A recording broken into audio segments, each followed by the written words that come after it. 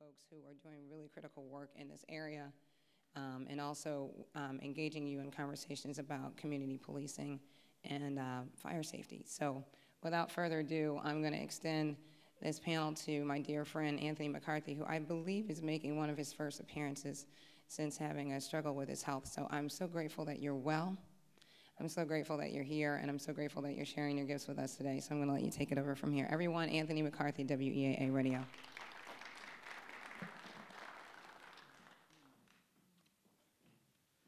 Good afternoon, everyone.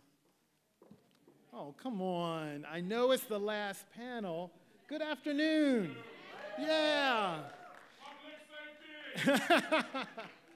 As April said, about 3.5 weeks ago, I had a minor stroke. But to look at me now, could you imagine? Anyway, God is very good. This is an important conversation we're about to have, and some of the most important people involved in this issue. And so I am just honored to moderate this conversation and definitely look forward to your involvement and your engagement with these outstanding individuals. But before we do that, could we give April Yvonne Garrett a round of applause? She has been absolutely incredible. And how she has managed to engage so many people from so many different areas of our city, of our community, of our region, and having a conversation about the kind of Baltimore we envision, the kind of Baltimore we have, and how do we celebrate, how do we amplify the great resources and opportunities we have as a city. Too often, for far too long, when it comes to issues of public safety, many people see things as kind of black and white, cut and dry. We're very quick to assess blame and assign blame when things are going wrong or communities are having challenges, but we never really take an opportunity to pat people on their back for the investment that they make in our city, the investment and heart and love that they give to this city. Well, the individuals that are going to share some time with you, and many of you in this audience who have worked in your neighborhoods, in your communities, who've taken responsibility for the quality of life that we enjoy here and that we want to see here. So all of us are in this together. And so we're going to have a conversation, a very honest and frank conversation about our past as a city and many of the hurdles that we've had to jump, our current situation and some of the successes we have, and then what is the Baltimore that you dream of? What is the Baltimore you see? What is the Baltimore that we can become? So it's going to be a great conversation. So I invite our panel to join me on the stage. So you can come now. Just come this way up and choose any seat you like. And again, as April said, thank you all for hanging in here. It's been a long day, a great day, great conversations.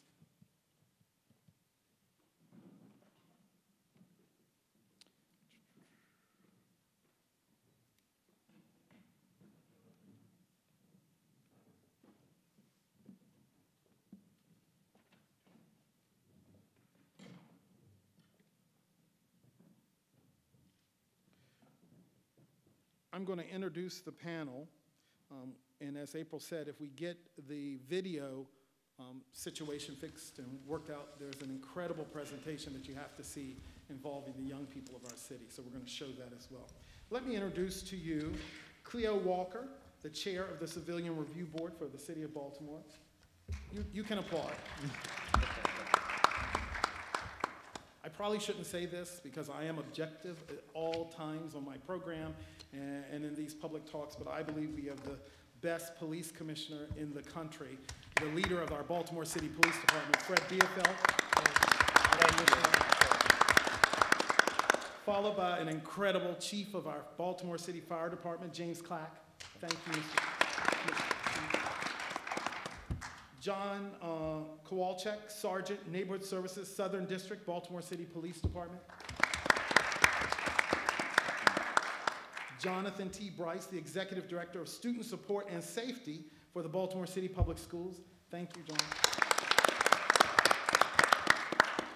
Marcus Dent, he's with the Baltimore Guardian Angels. Marcus, thanks for being here. Margaret Barillaro, Major District Commander of the Southern District of the Baltimore City Police Department.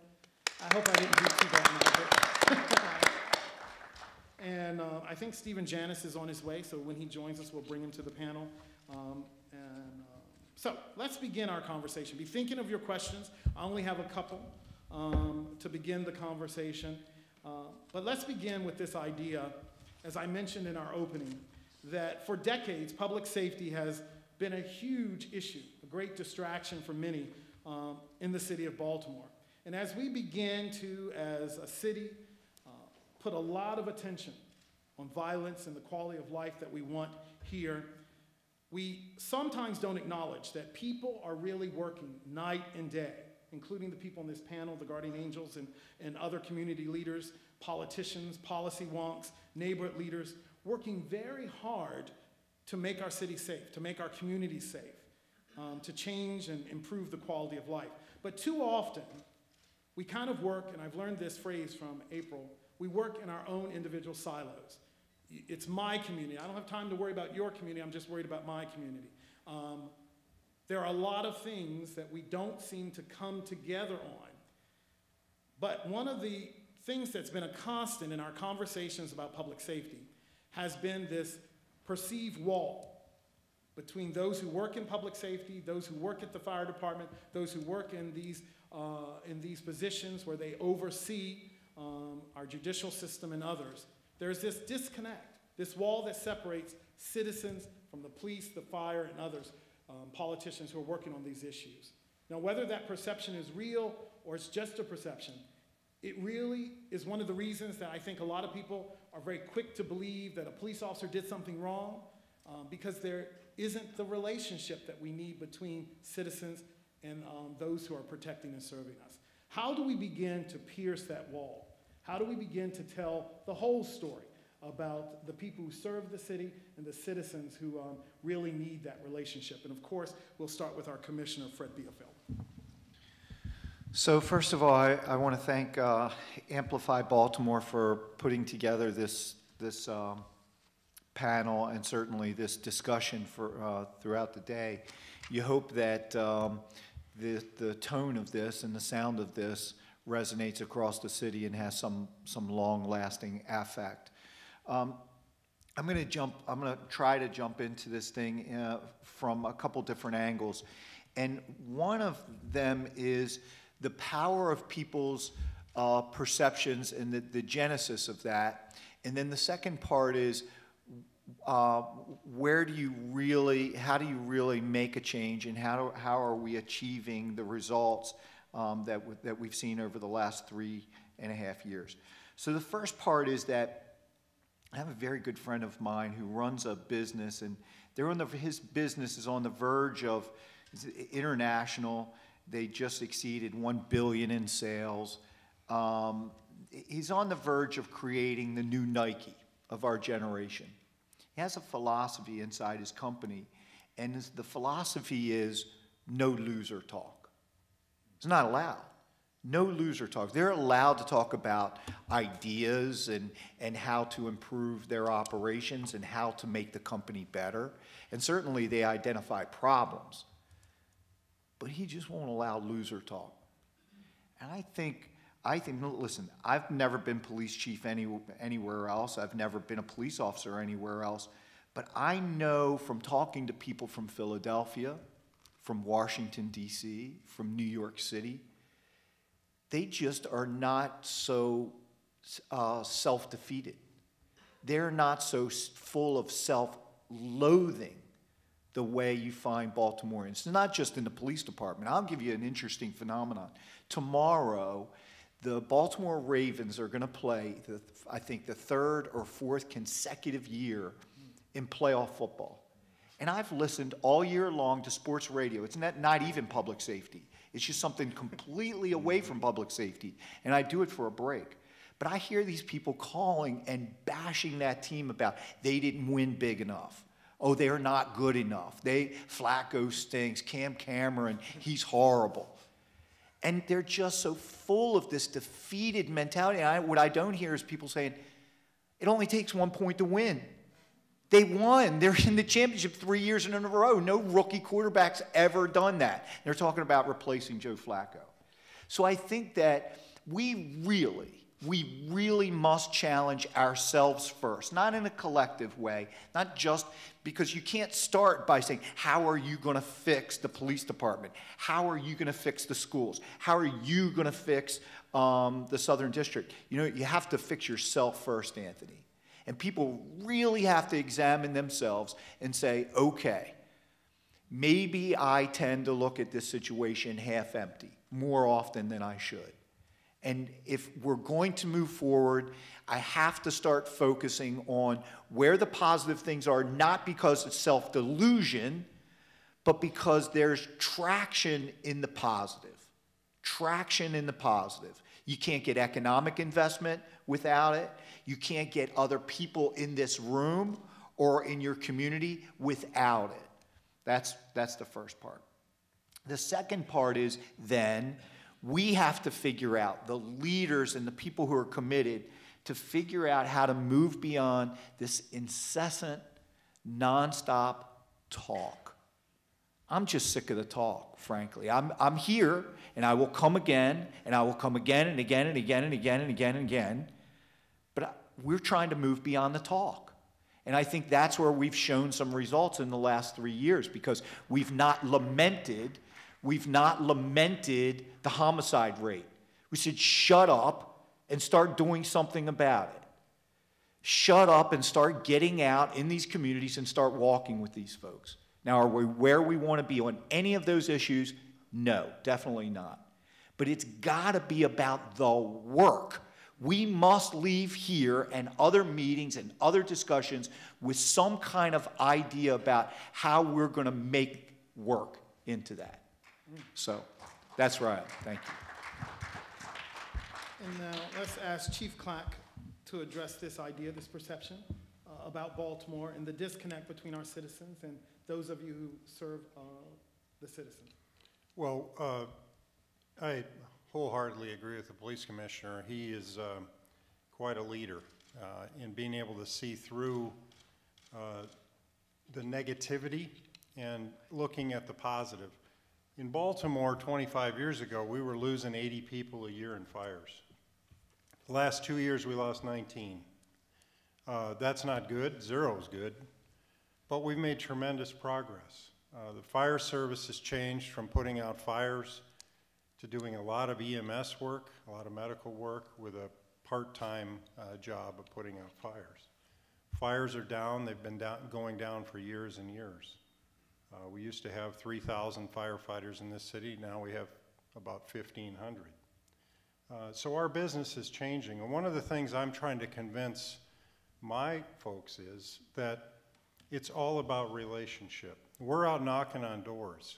What we need citizens to do is when we knock on the door and say, can we come in and check your smoke alarm just to make sure it works? Can we help you put a CO alarm in? Can we check that crib that you got that baby in to make sure that that baby's safe? In other words, our job is evolving into risk management, but we need to get in the door. And so that's where I'm trying to get my folks more engaged in convincing people to let them in the door. And then on the other side of the fence, when you come to the fire station, I want the door to be open to you. There's a perception, I think, that our fire stations are off limits. They're not. They're public buildings, just like schools. They need to be open, and people need to feel comfortable coming in. One of the things I did when I got here is put up signs on every fire station. If you want your blood pressure checked, just knock on the door. Come on in. We'll do it for free. And so developing relationships with the community, getting out of the station and knocking on doors, and trying to figure out ways we can become value added, not just when you have a fire or a heart attack or something happens to you that we show up, but we get there and prevent things from happening before they ever happen. Marcus Dent, I'd be very interested in your perspective. A community group, a community patrol. We've had some problems in the last couple of weeks around those issues. Give us your perception. What is this disconnect that is perceived between the community, law enforcement? You can see it from both perspectives, I bet. Yeah, being a guardian angel, one of the good things about it is I have the benefit of working with the police department and also working with the community. So we started this chapter here in Baltimore in '06, and my twin brother and I were the original members of the Guardian Angels in the '80s. And one of the things that we decided to do when we started the Guardian Angels this time around was not to be the kind of community crime watch group that just walked the streets and with no communication. What we found out this time was that when we started, the first thing we did was we met with the police department, City Hall, the mayor's office, and most of my Guardian Angels all live in surrounding counties. I maybe have one Guardian Angel that lives in Baltimore City. But the thing about it is, because of that, you know, we also have an impression of Baltimore City of what everybody else is. Baltimore's bad, Baltimore's this, Baltimore's that. But one of the things we did was we came in, we started going to all the community meetings. We met with all the police departments. Commissioner Bealefeld let us meet with all the majors. So here we're communicating with them, and one of the things that it taught me was that if we'd have done this years ago in the 1980s as Guardian Angels, the Guardian Angels would have never left Baltimore. So the thing that we need to do, and one of the things that we do in the Guardian Angels, when we go to any community, go to any business or talk to anybody, the first thing we do is to promote communication within the police department and also community involvement. The best way that I see to get Baltimore on the same playing field is to go out and go to the communities. Find that one individual in that community that says, hey, you know what, I want to do something. I don't have to join the Guardian Angels, but I want to do something. Okay, well, good. Talk to your neighbors. We'll all get together. But that one person's got to get everybody else involved. And once you do, and everybody's involved, and everybody's on the same page, and they learn about what the police department's doing, what public safety is about, what each community is doing to benefit, and they're learning, and you implement these things, that's how you're going to change Baltimore. It's not going to change by putting 50 cops on the street or 10,000 chapters of Guardian Angels. The community has to step up and say, look, we want to make a change. We want to get involved. What is it we have to do? And it can be as little as going to your community meeting, starting a community meeting, starting a community association, meeting with your neighborhood service police officer, or going to your fire department. That's how you start to make a change. You got to educate people on what it is they can do within their community. And one of the things that the Guardian Angels have found out, and we meet all the time, and we talk about this. You know, this guy wants to call, and they call the Guardian Angels. First thing they think is, we're going to go out and we're going to fight crime. We're going to grab guys. We're going to throw them to the ground. You know, the police department has nothing to do with it. Wrong. You know, as soon as we go to a new community, we contact the police department. Hey, this community called us. This is what they got going on. The police department tells us what the issues are. They tell us who the community leaders are. We then meet with those people. But it's a great big networking thing. And I'm telling you, and I encourage everybody here, go to one of your community meetings, go to the police community meeting. They have them every month in all the districts, and watch how much you learn about your neighbors, the police department, and actually what is going on. It's like you said, there's so much going on in Baltimore that nobody sees. So we have to go out and let people know, this is what's out there. Go check it out.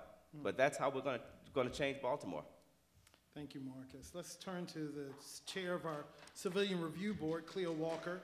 The Civilian Review Board, I guess a lot of people have a perception of what your group does. One of the partners and watchdogs over the police department. Give me your perception. Then we're going to turn to the sergeant, major, and our representative from the police, from the school system as well. The Civilian Review Board is a permanent statutory agency in Baltimore City which allows citizens to file complaints against law enforcement units under our jurisdiction, which is the Baltimore City Police Department, the Sheriff's Department, and the school police. When complaints are filed, we can either sustain a complaint, we can not sustain a complaint, or we can exonerate a complaint. And when we sustain a complaint, we are saying that there is enough evidence brought before us and that there's no reasonable doubt that this allegation did occur. When we not sustain, we say there's not enough proof to say that it happened or it did not happen. When we exonerate, we said that the allegation happened, but the officer or the law enforcement person was within their rights. The Civilian Review Board provides oversight to the citizens of Baltimore. And our complaint is that there must be a partnership. I would love to see the Civilian Review Board to go out of business, work itself out of business. We are committed to promote trust and respect between the citizens and law enforcement. And I want to say to you that there are 9 police districts in this city. The Civilian Review Board has 9 openings at this current time. So if you are interested, I would encourage you to submit a cover letter and a resume to Alvin Gillard in Community Relations, attention of the Civilian Review Board, and we call that the CRB, as soon as possible. They have 13 applications, and they will be reviewing those applications and will be calling people in for interviews. I was selected to be on the board for 3 years representing the Southern District, and I've been on almost 12 years. So I need somebody to step up to the plate. If you're willing to review cases, if you're willing to speak out against policies that you think does not benefit the citizens of Baltimore, and if you're sitting here and you're concerned about this great city, and I think that we're supposed to say that this is a good city, we have to speak it. Yeah. And in order to speak it, you have to believe it, that it's going to happen. And that means that we have to come from behind our doors, and that we have to not allow ourselves to be afraid. I used to be probably like somebody sitting here. I used to be afraid until one day I saw a 13-year-old boy shot down in the street. And I said, you know, I can't sit back and hide behind my door. I have to come out and do something about it. Amidst death threats and amidst my family members being assaulted, it didn't matter, because I knew that I'd rather be buried in my grave to be afraid to come out and speak out for my city, a good city. Sure, there are good citizens and there are bad citizens. But we know that the majority of people in Baltimore City are concerned, law-abiding citizens.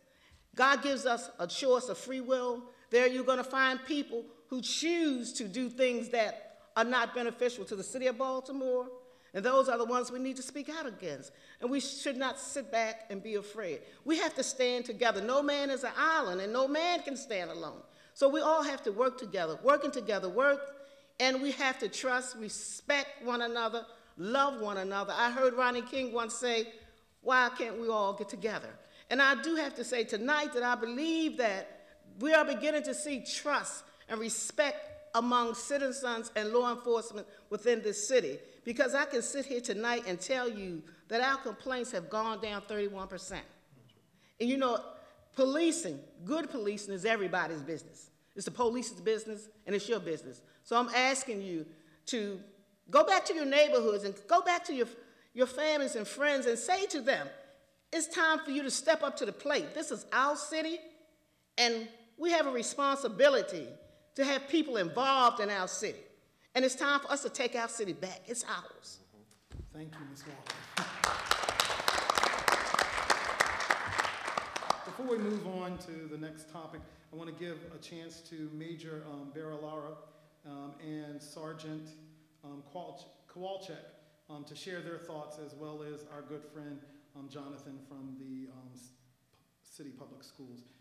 What are you doing, let's start with you, Major, in your district to build relationships, dispel myths and ideas and perceptions, and really move your district forward in their relationship with the people that you, obviously, after all these years, she's an incredible, incredible major, that you've been involved in this process. How are you building relationships in your district? In the Southern District, which I can speak to, I would say that we have the strongest community council membership and the most active. And by far, it's because we do our part, but it's really about the citizens that live in the Southern District. They really care, and they fight every single day for their neighborhood. And they'll be the first to defend us when we've done something that is questioned by the citizens, and they'll be the first ones to point out when we've done something wrong. And we have a strong enough relationship that's okay. That's what it's built on. It's built on that open communication. And by far, that's why we've enjoyed the successes that we've enjoyed in the Southern District.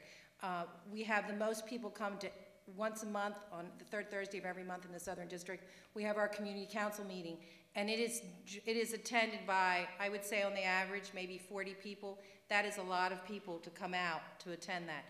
We also have COP walks, which are the Citizens on Patrol, and our citizens come faithfully, and we have those 4 days a week.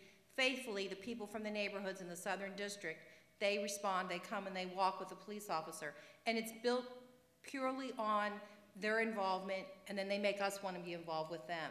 I would say that it's built that way. It creates or fosters the relationship that they don't just call us when they need us. They come out and see us as people walking with them, caring about their neighborhoods. And that's made all the difference in the world. It's about partnerships. Sergeant, your thoughts? I'm fortunate that I have the Southern District Neighborhood Services Unit, because as the Major said, we do have probably the strongest relationship of any neighborhood services unit and group of citizens in the city. One of the things that we try to do to maintain that is to develop those one-on-one relationships. I have 4 officers that are liaisons that work for me, and we make it a point to not only interact with people at the meetings, but we'll go to their homes. More people in the district have my cell phone number than I realized. We answer the phone whenever they call. Those relationships are important. If you're going to engage in a neighborhood services type of environment, you have to be willing to have that relationship. They have to be able to see past the badge and recognize that we're people. And then once you start to develop that relationship, then you can get into explaining. And one of the things that we do at our council meeting, excuse me, every 3 months is we'll do a ask and answer session where we'll put on skits and we'll demonstrate what a car stop looks like, and we'll ask people questions about, well, you've heard this and you've had this bad experience and you've heard this rumor from a friend. Let's walk through that and talk about that. And when you have those personal relationships that we've started to develop with the community and are trying to develop even more, when you answer those questions, it doesn't look like you're just trying to cover up what happened, but they actually are willing to listen to you and accept that explanation. And a lot of times that wall that's there, it's a miscommunication.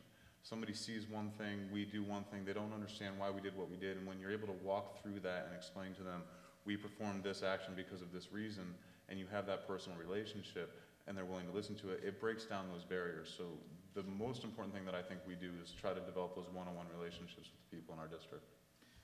Jonathan Brice is the Executive Director of Student Support and Safety at our city public school system.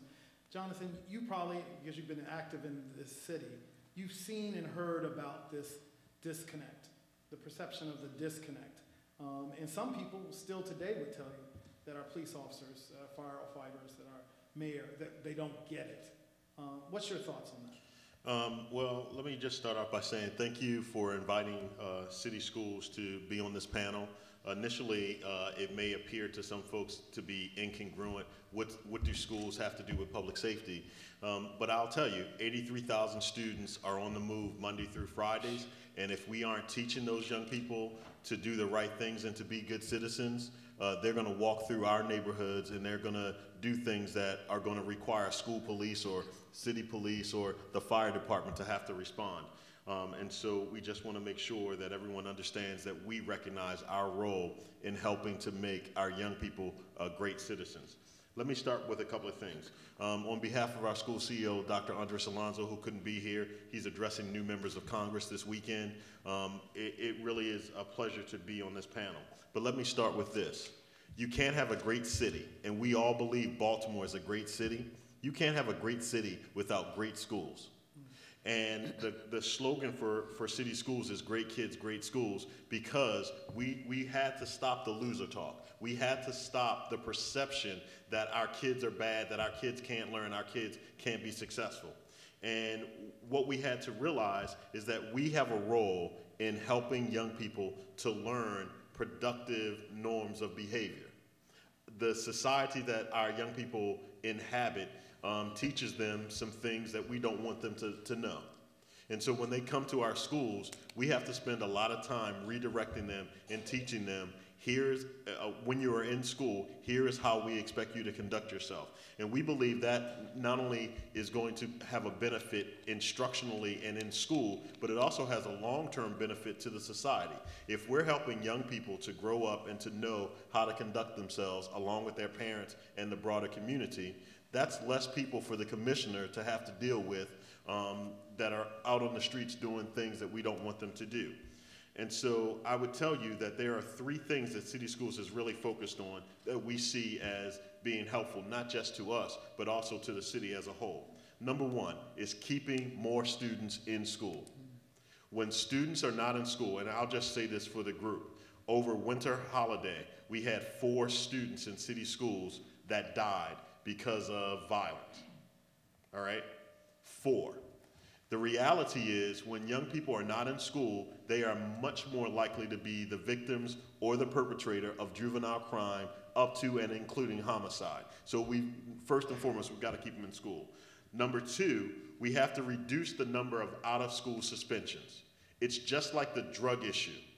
You cannot arrest your way out of it. You cannot think that you can incarcerate your way out of it. What we had to realize in city schools is that our young people are making, in some cases, bad decisions.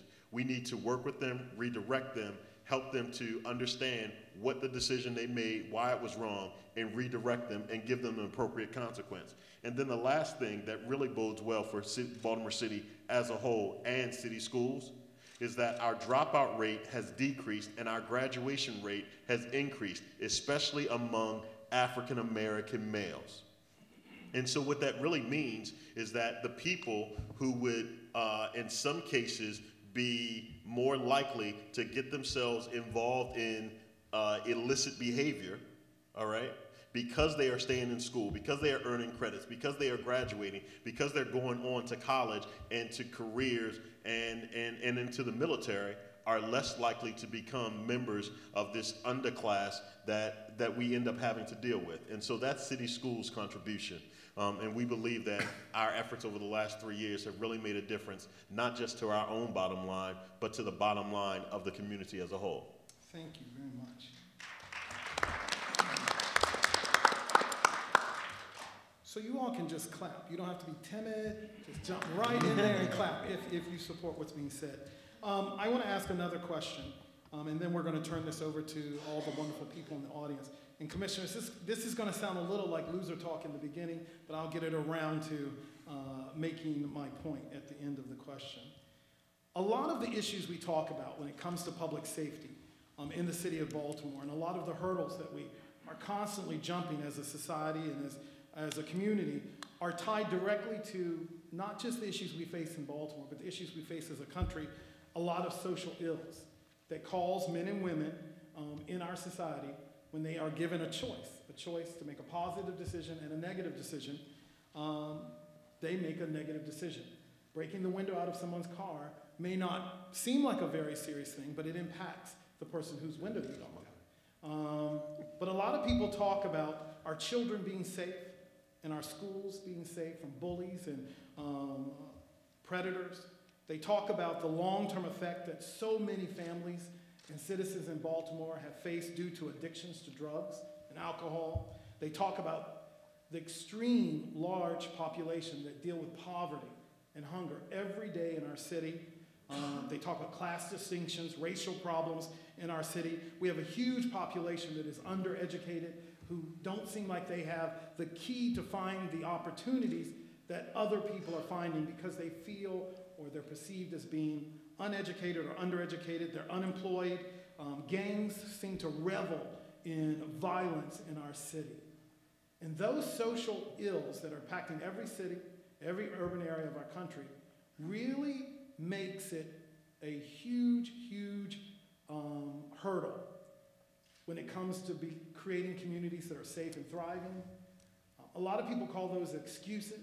Because you're an addict, because you're involved in alcohol, because you're unemployed. Those are excuses for making bad choices. Whether they're excuses or not, they impact what's going on in our community. As I look at this panel and the success, and not just the personal success, but in your career, but all of you seem to possess this, whatever, my mom used to call it razzmatazz. You possess whatever that quality is that makes you stand up and say, if no one else is willing to do this, I'm willing to do this. If no one else is willing to go, I'll go. What is your personal philosophy about how you overcome these social issues? Because we're going to have to find a way for people to find the fortitude to change their lives if we're going to have a long-lasting, if we're going to have a serious impact on public safety in our community. And I want to start with the major this time. How do you attack, overcome personal problems and challenges? Major? I think you have to break it down into little pieces. And I think you just have to do something in a community. It doesn't have to be the big thing. It can be as easy as being extra nice to the person on the street that's not able to get out, or the child on the street that looks like they don't have the parent that's involved a whole lot in their life. And it's about not judging, not being so judgmental. We don't know where that person's coming from or what they're bringing to their office the next day, or to school the next morning, or even to work in the police department. everybody has a burden they're carrying. And I think it's just about being a little bit more compassionate, a little bit more caring, a little bit more open. We don't know. You know, if you haven't walked in that person's shoes, you have no idea the pain that they're bringing or the joy that they could bring to a situation. So I think tolerance is probably the biggest thing that I see that I wish I had more of sometimes. I know you say razzmatazz. I think tolerance would probably be a great trait that I think everybody could have more of. I think tolerance about the inequalities that have happened in your past or that are lurking around the corner maybe, but I just think tolerance. I would say tolerance. How about you, Marcus Dent? Well, I think you talk about what drives an individual. It's hard to say, and you know, I read April's bio, and you see all the things that she's done, and I guess each individual is different. You know, in my case, I've always wanted to be the kind of person that I want people to see when they look at me. And that's the same way we do with the Guardian Angels. I mean, you know, I was raised by my mother and grandmother and 2 strong sisters, so, you know, it's hard for me to deal with that whole there's no man in the house type thing, you know, because at the same time, everybody inside of us, it's up to us whether we take that wrong road or we take that right road. It's up to us what we want to do. But, you know, I've always wanted people to see me as the kind of person where they can be proud of. And you see, it's one of those things where if you are a positive person, positive people will come toward you. And because of that, you know, they themselves become positive. So basically, even positive and negative, everybody we come across in life, we affect, one way or the other. My personal choice is I want to affect everybody in a positive way. So, and that's one of the things that you do. That's why with Baltimore City Schools, you got good teachers who do things with students. You got tons of volunteers. You got people, everybody here, I mean, including the police department, everybody talks about how they work. This is their job. You know, at the same time, I've been lucky enough to call these guys on or off the clock, and they've always answered. Same thing with the fire department. We've done some stuff with them guys in Moore Park. It's the individual that you look at, and what I would hope that you could do is find them positive people, as I said before, and promote them to go out and create more positive people. And you don't have to work at it, just be there. Jonathan, Brice, how can we, and let me kind of nuance the question even more. We know about the social ills that I just talked about. People are always looking for someone to, every child I meet is looking for someone that inspires them. There's someone that says, you know what, if he can make it, if she can overcome that addiction, if he can overcome his family situation and still thrive, then I can do it. What's your personal philosophy about overcoming challenges? So my personal philosophy, having grown up in Baltimore, graduated from Baltimore City Schools, I'm a Mervo grad, is that it is about one adult and one activity. And let me explain what I mean. Every student, all 83,000 of our young people, they need one caring, committed adult in their life that says, it's gonna be okay. I know you're having a bad day, but we can get through this. They need one caring adult in their life, and they need one engaging activity that causes them to go left instead of go right. What does that mean? Well, that means that instead of them hanging out on the corner, getting involved in illegal activities or bad activities, they've got a productive activity to go to after school, whether that be the drama club, whether that be the chess club, robotics, football, some athletic team, whatever it is, but one activity and one caring, committed person. And that's the philosophy that we have attempted to build in city schools, that there is a place for every young person, and that schools have a responsibility to know who their kids are, know what issues they're dealing with, so that not that we can excuse their behavior, but so that we can understand it, so that we can design programs that will help them to be successful. And the last thing I would say, for the kids that I encounter in Baltimore City, and it runs the gamut. I deal with kids that are at some of our greatest high schools, like one sitting in the audience, who's the president of our student government, to kids who are incarcerated in an adult facility at the Baltimore City detentions, and everything in between.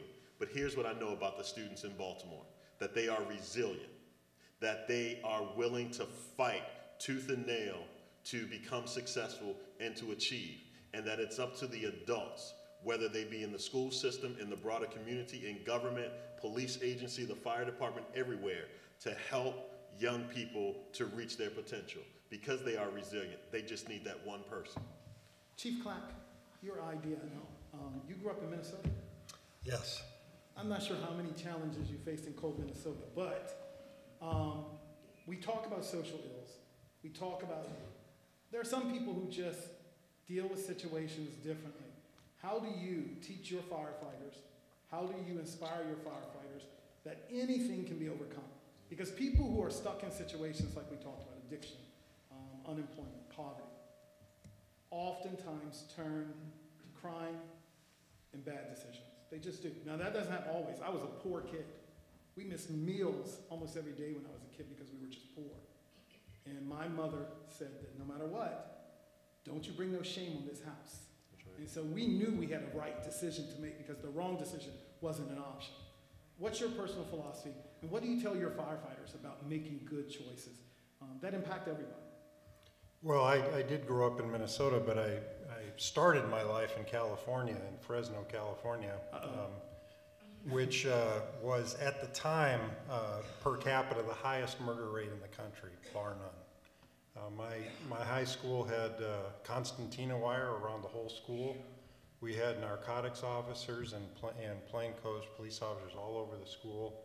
There was race riots, fights in the city park every night, it seemed like. So I came from that background growing up in a pretty tough school. And then I moved to Minnesota, and Minnesota's a different place.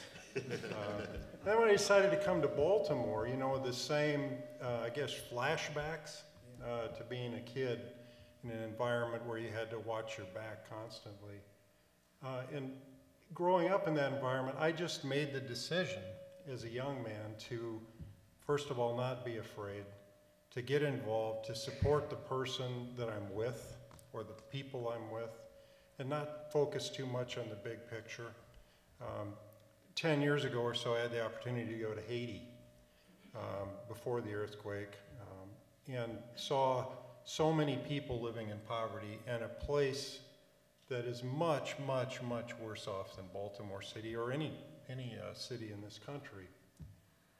But the joy of the people who had nothing and were in an environment that again, no food, a lot of disease, no jobs, faith, helping each other, picking each other up, singing, dancing, being friendly.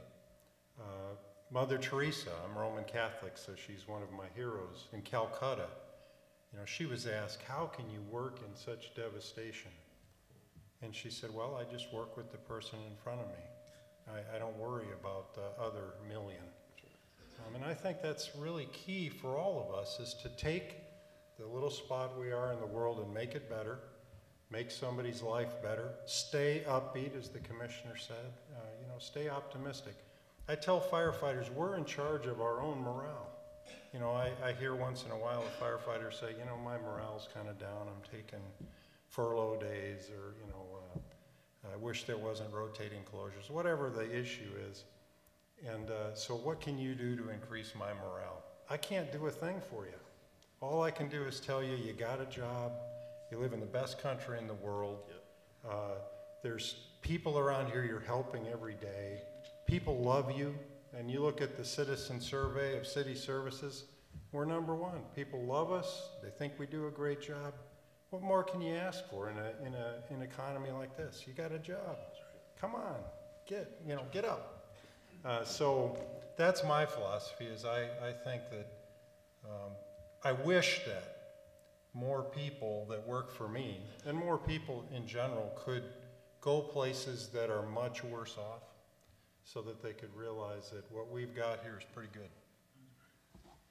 Ms. Walker, and then Sergeant. I believe that there is apathy and dismay and hopelessness in our city, but there's also joy. And I believe that each one of us can show compassion and care and love to one another, and we can even start with ourselves. Tomorrow morning when you get up, look in the mirror and look at yourself and say to yourself, I am created for goodness. I am good. I am somebody. I was created to be somebody. And believe that. And then go to someone in your family or to someone on the street, whether it's at work, your neighbor, and say to them, I love you. God loves you. You are somebody. You are beautiful. And I think you'll be able to see that hope begin to nestle in their bosom. And they might change their way of living, or they might change their way of thinking. I remember not too long ago, there was a young lady at a service station, and I could tell she was high. And she came over to me, and she said, I need you to pray for me. And I stopped pumping gas, and I did. And I said, you know what, you like getting high? She said, yeah. I said, well, I'll tell you what, give me your address, and I'm going to take you to the highest high that you ever had in your life. You're going to feel real good. And I went, got her, and took her to church. And today, she's a member of the church. That's right. So I think it's about us showing love and showing compassion. The Bible says that we will go through some trials and some tribulations in life, but we don't have to stay there. So I think it's about the joy that is in us, and we cannot let anyone take our joy, no matter what. So tomorrow, do that. Look in the mirror, and then go tell somebody, I love you. Give them a hug, and you'll see hope. I want you all to do that tomorrow. No matter where you live, I want you to do that. Sergeant, give me your thoughts on how you've overcome challenges. What's your personal philosophy? Recognizing, and then we're going to go to the commissioner, recognizing that a lot of people in our city are facing extraordinary circumstances that unfortunately cause them to make decisions that impact all of us. So I thank God every day I wake up that I get to do this job. I really do. I was homeless when I was 17, so I've gone through adversity and some struggles, and I try to bring that empathy and understanding to what I do and the people that I deal with, because you don't know who you're talking to. You don't know people's backgrounds, and that's the key to how I approach people initially.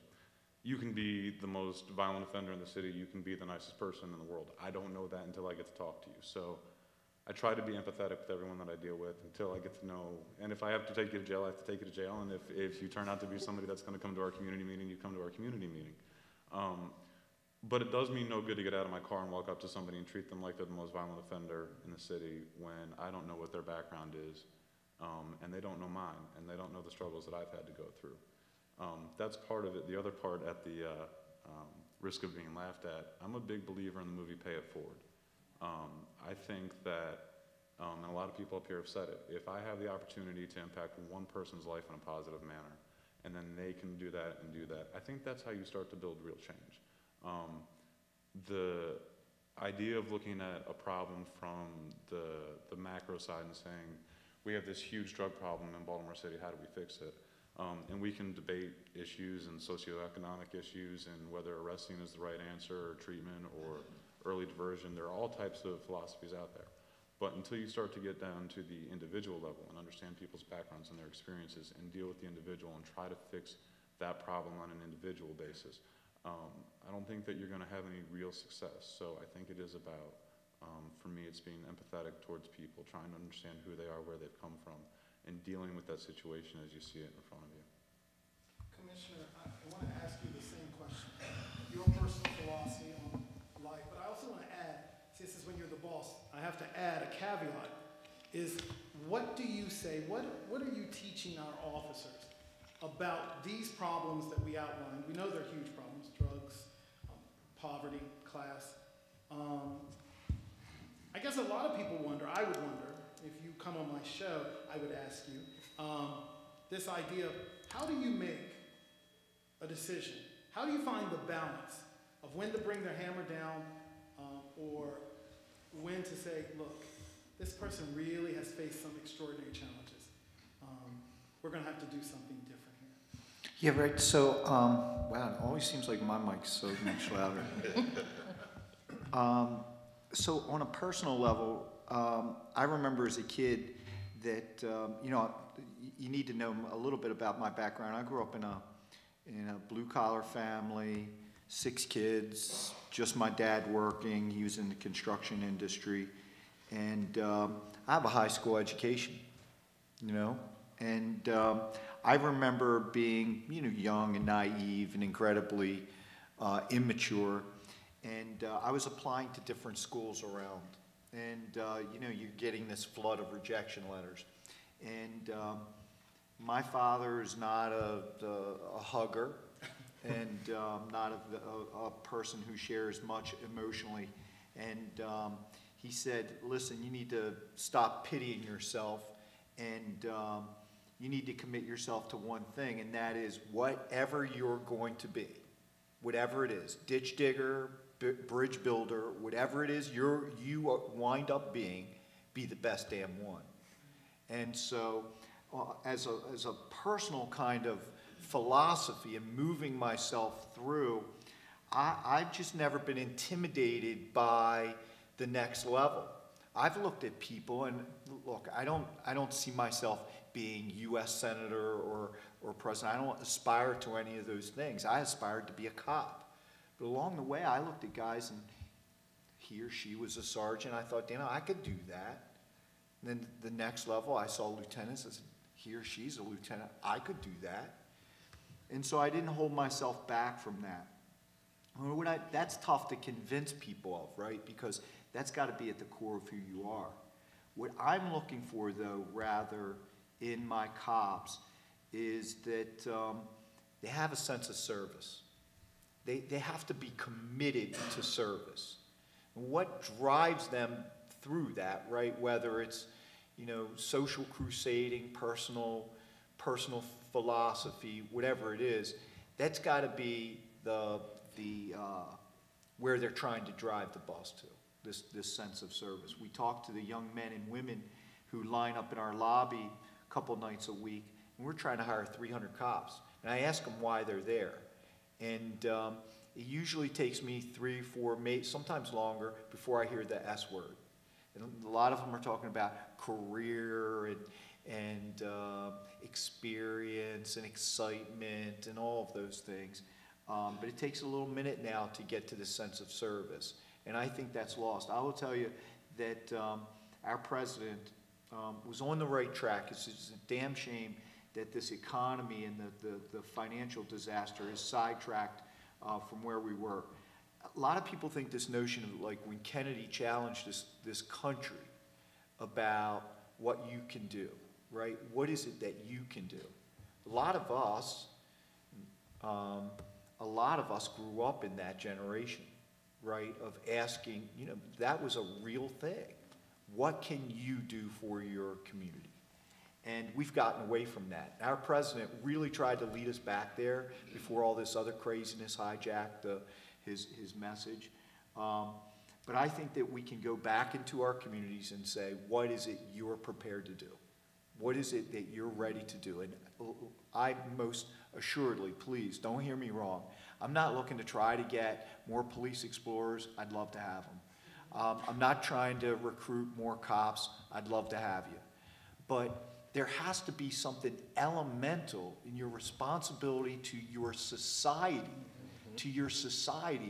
that we live in, that you're participating in for service. There has to be something. It's just not optional. Thank you, Commissioner. So we're going to now move to the question and answer period. And don't be surprised, I can't help it, if I build on your question or ask somebody, but we really want you to participate.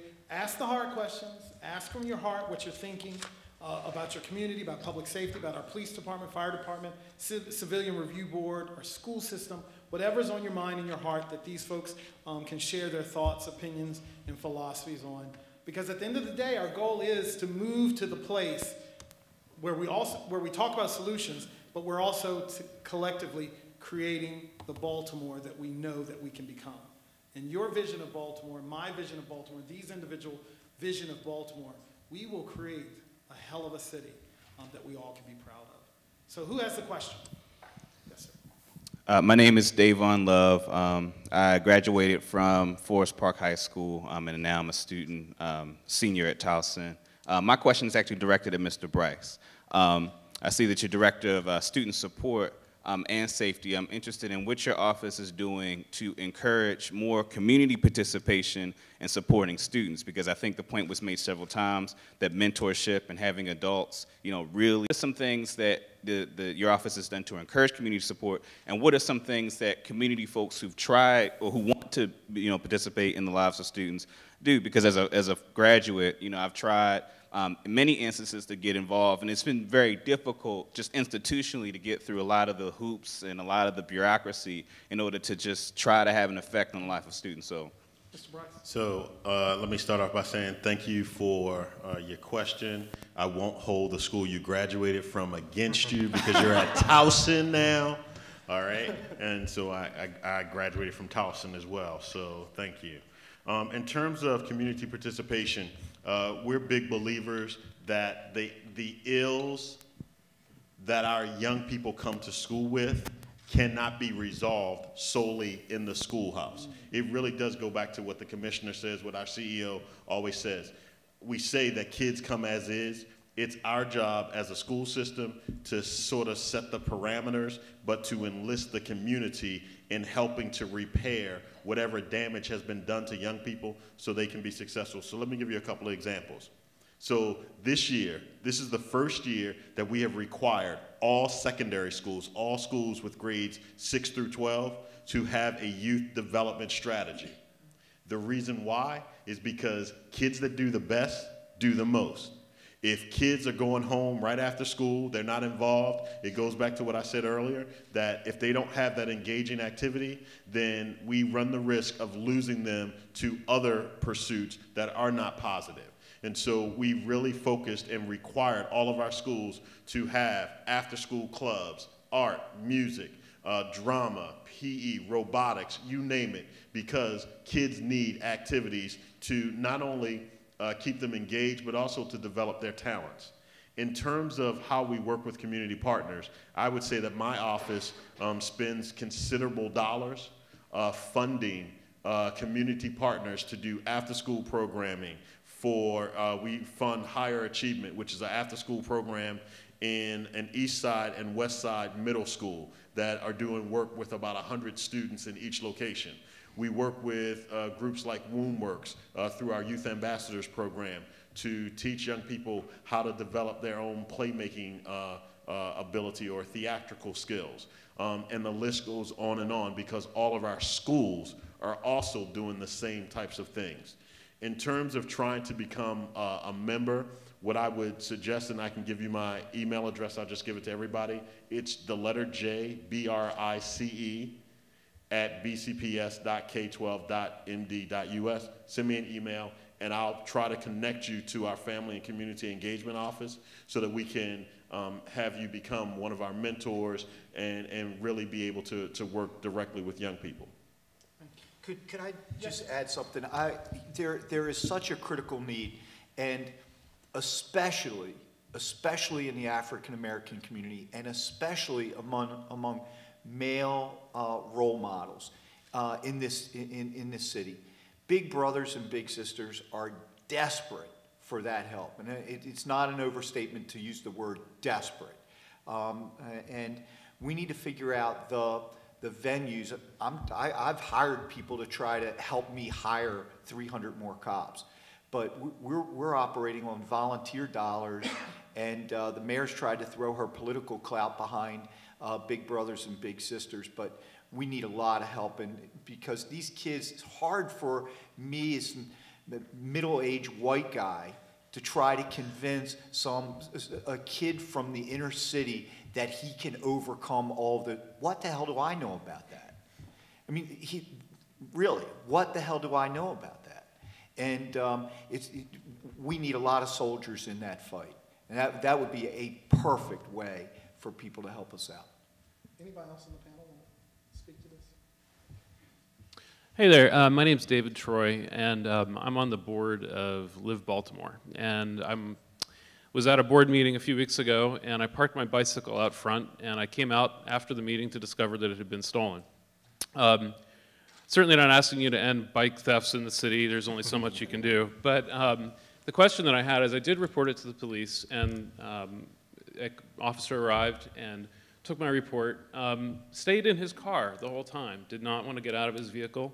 Sure, it was a cold morning on Charles Street, but I felt as though the customer service experience that I received was adequate but underwhelming. And I feel like that one of the things that would really help the city is to really focus on customer service within the police department. And I know that that's something that you've been working on, Commissioner, but I wondered if you could speak to that and how you're going to go about improving that kind of customer service experience. Yeah, so great question. And I think it's at the core of it, right? Because, and I have an opportunity here. We have an opportunity here. Just today, just this weekend, you will read a lot of comments about how the cops, the rank and file, feel about this 2% wage reduction, about the pension reforms. And I've read with interest, I know what they're saying, and God bless them, because these men and women, they work their hearts out. They really do. But I'm reading with interest the comments attached to the stories. And I'm not surprised by a single one. I think a lot of them will, because I've been talking to them a lot over the last 3 years, and especially over the last year, about just this notion of customer service. So here's what I've said, and this has been my message. I've tried to tell them, and am trying to convince them, that they're ambassadors for the city. A lot of them don't want to be ambassadors, right? They just want to be cops, right?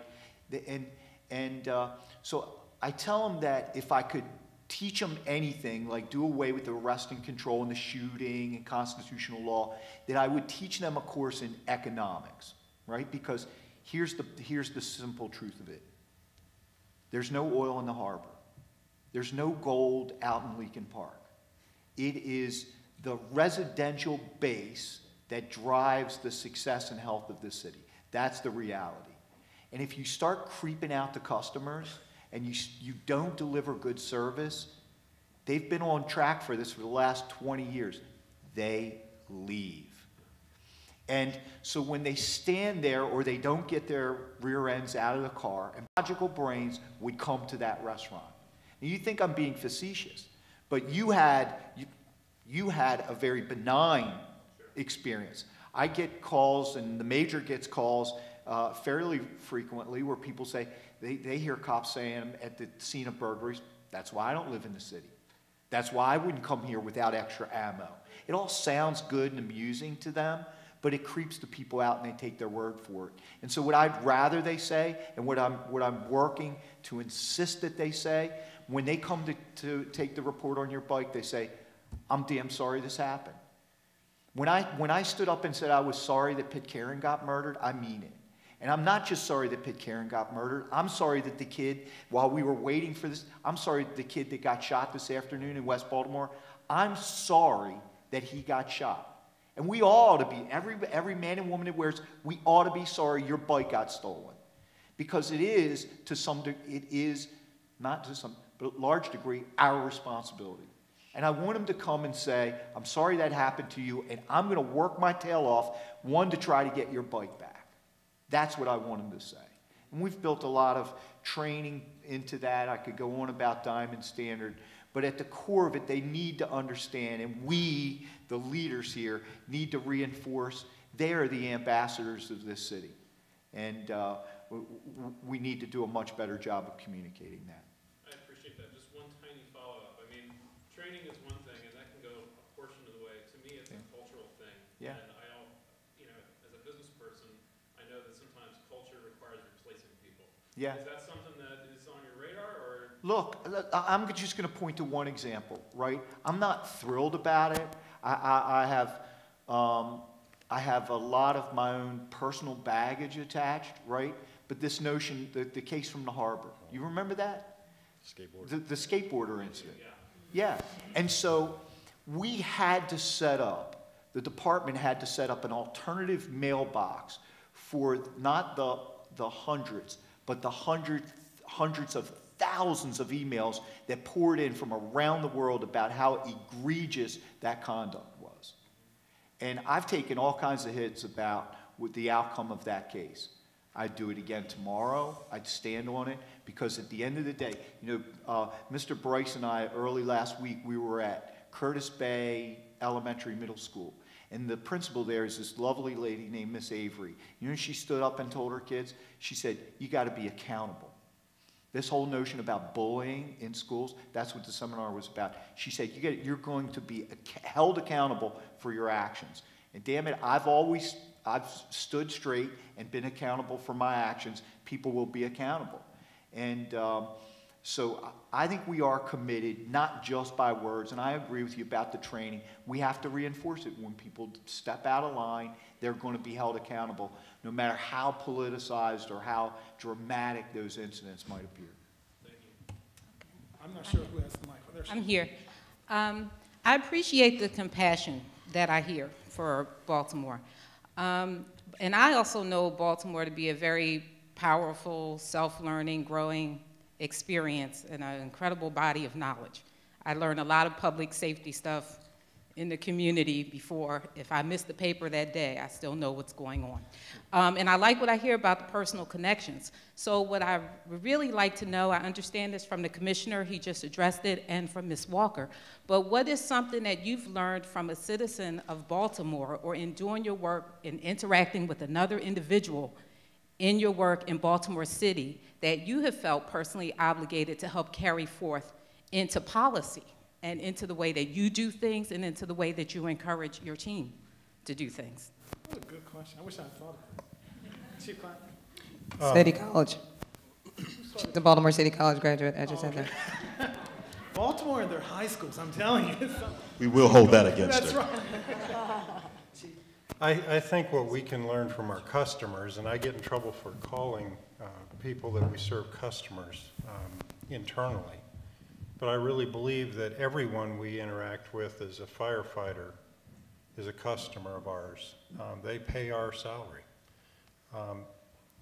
If an old person falls and they're carrying some groceries in the house, and we go there and we stabilize them and we take them to the hospital, is it okay for us to go in their house and put the groceries away and lock it up and make sure the keys get to the person at the hospital? Firefighters ask me that. Is it okay for us to do that? They have it in their heart to do it, but they're not sure whether there's a policy that allows them to do something like that. Is it okay to stop and help somebody change a tire when we're on a mission to get some fuel? Are those things okay? And what I'm telling them is, yes, everything that makes sense is okay. If you're doing something to help somebody and something goes wrong, I'm not coming after you. It's okay to help people. Is it okay to let somebody sit in the truck when it's pouring rain as they're sitting there at the bus stop waiting for the bus, getting soaked? Yes, it's okay. Put them in the truck. Stay there for a few minutes till the bus comes.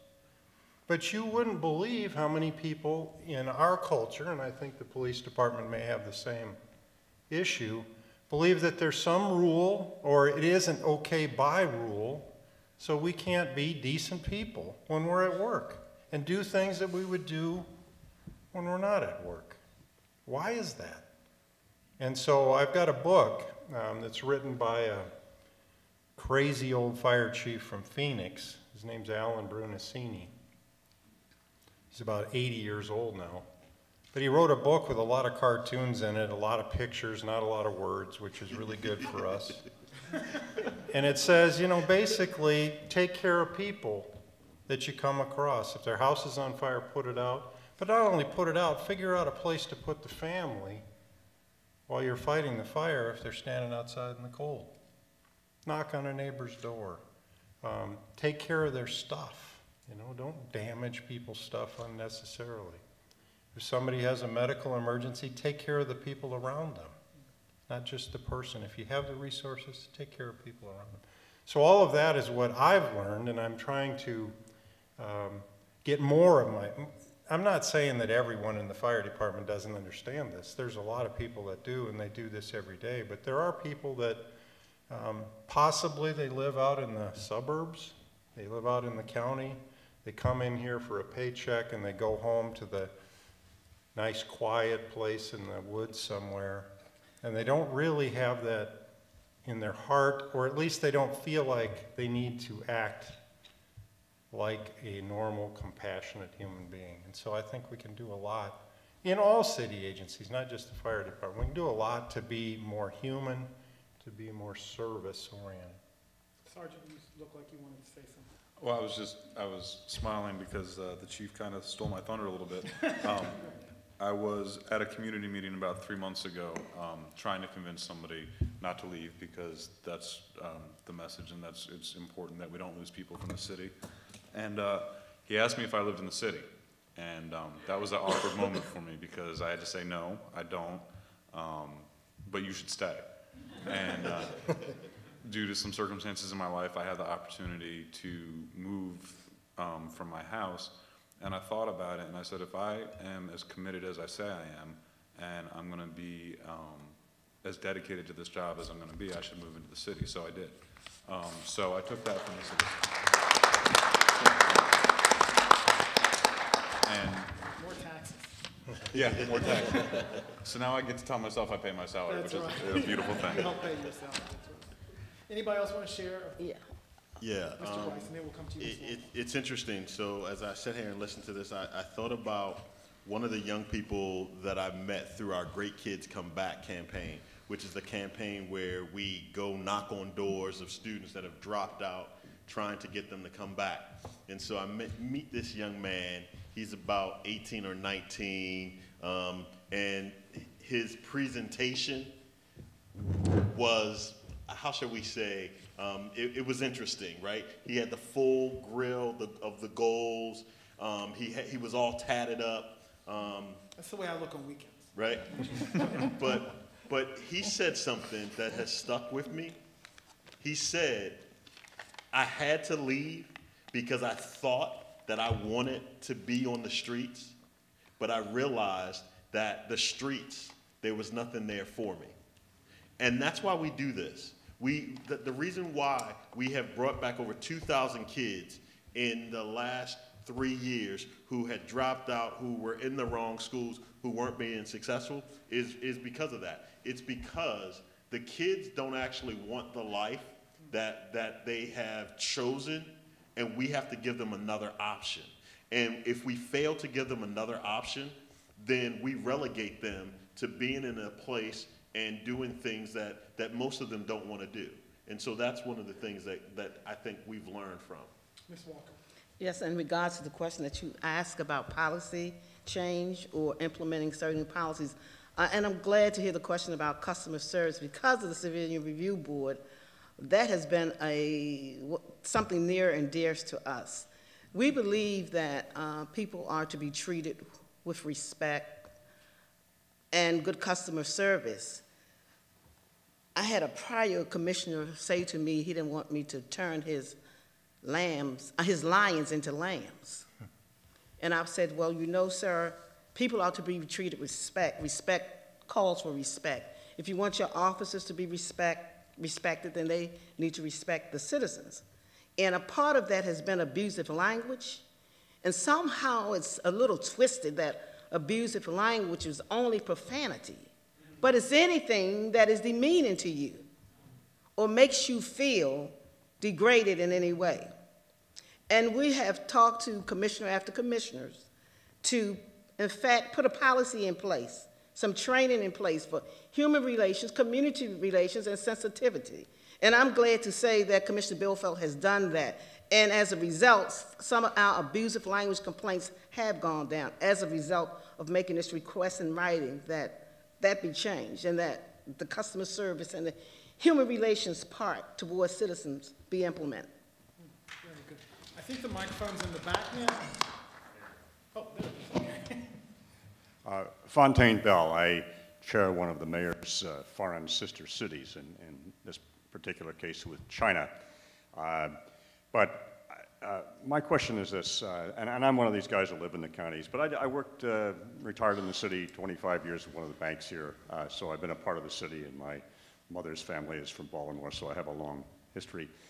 A lot of the views of Baltimore, and especially the police department was shaped by this PBS series, The Wire, that came out a few years ago. And I'm just curious, from the professional's perspective, how is that series regarded? Is it an accurate portrayal? Is it a travesty of our city? And that's my question. Wasn't it on HBO? HBO. Okay. And we talked about this in the green room, about the perception of that show and how people outside of the city take that as gospel about how we live here in the city. So who wants to go first? Yeah, I'd love to. I think it's an incredible smear on this city that will take us decades to overcome. I think it is perhaps one of the most unfair use of literary license that we've borne witness to. And I know those guys. I know David Simon, I know Ed Burns. Ed Burns used to work for me as a detective. So I know where their brains are, right? And so you can say what they want. And I've heard all this stuff about, well, you know, there's crime shows about LA. There's crime shows about New York. There's crime shows about Miami. You know what Miami gets in their crime show? They get detectives that look like models. And they drive around in sports cars. Ferraris. And you know what New York gets? They get these incredibly tough prosecutors and competent cops that solve the most crazy, complicated cases at the end of a 1-hour episode. But what Baltimore gets is this reinforced notion that it's a city full of hopelessness and despair and dysfunction. There was, without a doubt, a driving force in that. And there was very little effort, very little beyond self-serving effort to highlight the great and wonderful things that are happening here and to indict the whole population, the criminal justice system, the school system. Surely they picked out a character who was exemplary. They picked out a detective who was exemplary. They picked out one person in city government that was exemplary, or one reporter that had a moral compass. They left the rest of, not just the country, but the world. I went to Israel, and people wanted to talk to me not about crime fighting or what we're doing about the things here. They wanted to talk to me about that stupid show. It's being translated, and now it's all the rigor in college universities to study The Wire. I'd rather that they study Family Guy. That's what I'd rather they study. If you want to really examine our country and what's at the core drives us, I don't think that you smear an entire city to make your point. I think it was ridiculous. Anyone else want to mention anything before we move on? Okay. I think he said it all. Who is the microphone? Oh. Who's our mic guy or girl? Let's pass it back. Keep going. There you go.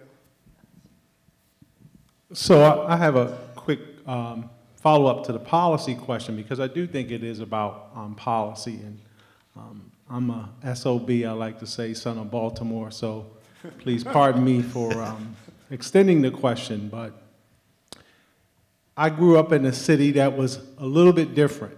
I was glad to see Miss Walker there because she knew me when I was knee-high. And I remember her office was one of the offices that I could go to for help. I think she worked for the Housing Authority, and I grew up in Cherry Hill in the housing projects. And, you know, there were no less than 4 recreation centers in my neighborhood that I could go to every day, 5 days a week. There was a swimming pool, an indoor swimming pool, mind you, right up the street from my house. There was a sailing program that I participated in over the summer, and I tell people that in many ways I had more opportunities than my daughter has in terms of what happened. So I do think, I'm an educator, I'm a principal, and I know Mr. Brice, but this is a bigger conversation, and it starts before we even get to these fine people on this panel. There are some policy issues that we have allowed to not happen, or with regard to the fact that the recreation centers and other things don't exist anymore, and we need to all work hard to return those types of opportunities to our young people. And I guarantee you, you'll have less people dropping out, you'll see less criminals, you'll see less people that you all have to intervene in because they're in gangs. But we've got to stop this assault on our community that prevents those, the least of these, from accessing and having a better life. Anthony? Anybody? Yeah, can I comment on that? Oh, so I've been on 2 task force for the mayor. One for her transition when she took office, and the other is the task force about recreation in parks. And there were a couple of huge things, and there's going to be a report that comes out if it hasn't already landed. But one of the things is that in Baltimore, we have an idealized history about recreation centers. We remember recreation centers when we were growing up, when we were young people, as these places where kids wanted to show up, there was always something to do, it was a great opportunity. Well, increasingly, recreation centers are underutilized. And so the issue in our city is not necessarily about recreation centers, and I like how you phrased it, it's about the opportunity. It's about the opportunity for young people to be engaged in positive activities. And the only way that we're going to be able to do that is as a community, we decide that the cost of playing baseball is going to not be as expensive as it currently is. The cost of participating in Pop Warner football or dance or whatever. And so as a society, we've gotten to the point where for the average parent, it is expensive to have your child in after school or weekend activities where the entry fee costs $100 plus equipment. My daughter wanted to play soccer, so she had to get the shin guards and the mouthpiece and all this other stuff, and thankfully we could afford it. But the reality is there are other people in the city who aren't able to afford it. Their children go without, and left to their own devices, they are going to be the young people that we're going to see later on. So as a community, we really do have to decide, even in these austere fiscally constrained times, where we're going to place our money. Are we going to put our money up front and pay it for young people to do positive things, or are we going to pay it at the tail end when we are dealing with young people that need to be incarcerated? And I would take it one step further before the next person asks their question. We are really good at complaining. We're really good at pointing out all these problems, but we don't require the people who have the decision-making power to make our children, to make our priority their priority. We may go to a community meeting and say, we want rec centers, we want programs for kids, and they look at you and they smile and they share your priority, but then they don't do anything. And our memories are such that we forget. And we let them off the hook.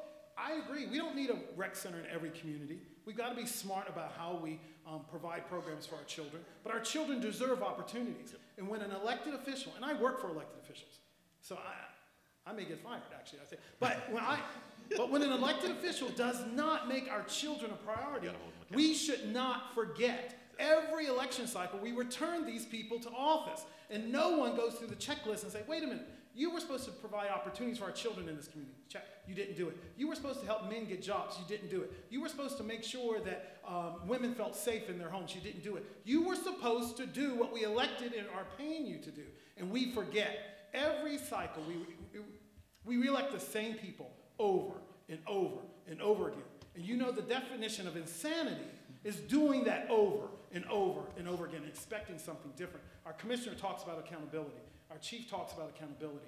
We have to be accountable for the decisions we make, and that's who also represents and governs our city. You have to make a smart choice. Don't make the political choice. Make a choice with your self-interest in mind. That's what we have to start doing. I'm getting off the topic. Yes, how are you? My name is Willie Flowers, and I'm the Executive Director of the Park Heights Community Health Alliance. My question is actually for the chief. And I'll share a fairly challenging experience I had with the city. First of all, I'm not from Baltimore, and I didn't go to the schools. I wasn't born here, but part of Baltimore has been born in me, particularly in what I do with health advocacy. But a few years ago, and everybody who's been here for a while saw the challenges that the police department faced during a period. And ironically, I've been here long enough to have seen it change, and I was, quite frankly, had a challenge, very bitter challenge, because I spent 6 hours in the police central booking because I was arrested on a situation that was I guess it was because of aggressive police strategy. But what I did notice, and what I was a part of, and I've been here long enough, like I said, to experience that maybe 3 years ago, because of my position at Sinai Hospital at the time, that I was able to arrange for an award ceremony for a program that doesn't get a lot of press, and I don't know why, but apparently when the chief got into office, he changed the police strategy. I don't know if it was a situation between him and the mayor at the time, or just everything moving in a different direction. But the police strategy changed. And if you've been around, you knew that there were a lot of people getting arrested just for standing in the parking lot. But that has changed. So my question is to the chief, what happened, what was the assessment before, and what did you do to alter that paradigm? Because it does make Baltimore a much better city. So at first, Mr. Flowers, when you said chief, I was hoping it was Chief Clack. I'll answer. No. Okay, so you have to understand, right?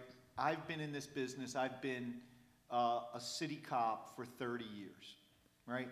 And I tell my men that I'm not so much a visionary, and I'm not a criminologist, and I don't think I'm a particularly smart guy. But what I am is an incredibly good historian. And I know where we have failed. I know where our policing strategies have failed. So you highlight, and I won't miss this opportunity to get a fact out, because I believe facts overcome perception. They start breaking down perceived notions. In 2005, as you alluded to, our police department set about an aggressive enforcement strategy that resulted in the arrest of over 108,000 adults. On a population of 660, it was like the all-time record in law enforcement anywhere per capita. 108,000 adult arrests. Now the notion was, the theory was, developed by the leadership of the police department and our government, was that if you arrest more people, i.e. black men, you could drive down the murder rate in Baltimore. In that year, in 2005, Baltimore finished with a homicide total of 269 people. So 108,000 arrests, 269 murders in Baltimore. I was here. I had a front row seat to it. And in my world, I led the charge in East Baltimore, and we did as our leadership directed. In 2008, my first full year here, we set the lowest homicide rate up until last year that the city had seen in 20 years, over 20 years. That was 234. And we did it that year by arresting actually fewer people than we had the year before. And each year since I've been here and had control of this ship, we've either sustained the homicide rate, or as we did last year, take it to levels nobody has seen in the last 27 years now. And we've done it by arresting fewer and fewer and fewer people. Last year, this city police department arrested less than 65,000 adult arrests. We set the lowest juvenile mortality homicide rate in nearly 4 decades, and did it by arresting 1,000 fewer juveniles in 10 than we did in 09.